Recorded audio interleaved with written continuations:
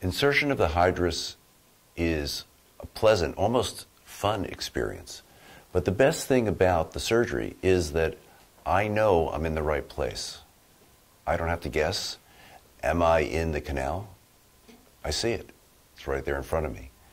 And it gives me confidence, and it gives me respect for what I'm trying to do, and it explains the clinical results that we're seeing in the new trials that are coming out and the results that have been published. And now I'd like to show you a typical Hydrus insertion in slow motion. We're looking through the gonio prism, and you can see the cannula enters the trabecular meshwork, 100 microns. I'm at 15 degrees up.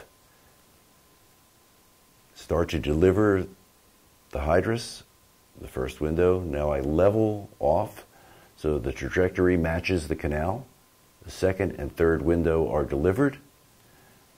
Now the transition zone, the interlock, side interlock releases, and I use the cannula to tweak the final position so that 50% of the trabecular meshwork covers the transition zone.